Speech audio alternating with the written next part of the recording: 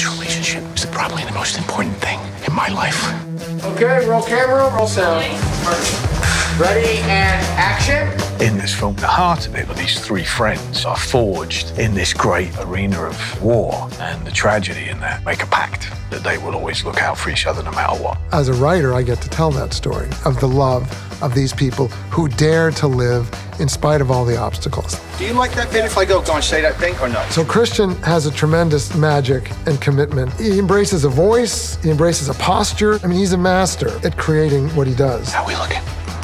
Good. Seeing the transformation of Christian Bale, obviously it's what he does. This is his calling card. He just disappears. In fact, I don't think I met him, Christian Bale, until we rapped. Okay, roll camera, roll sound. Now that the war is over, I just want to be a person, you know? I just want to walk around, free.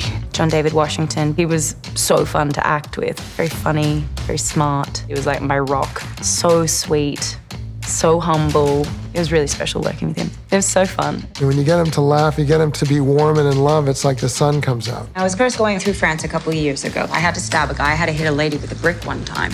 What? Margot is many of the things that are in her character. Independent and brave. She knows life is for love. Getting to know Margot and seeing what she brought to the character. It's set every day. It felt like All-Star Weekend, I imagine. I'm in an All-Star game. I'm just sitting back and watching these masters go. These are all characters that I had so much fun creating, played by the greatest actors in the world. All right, that's a cut on that.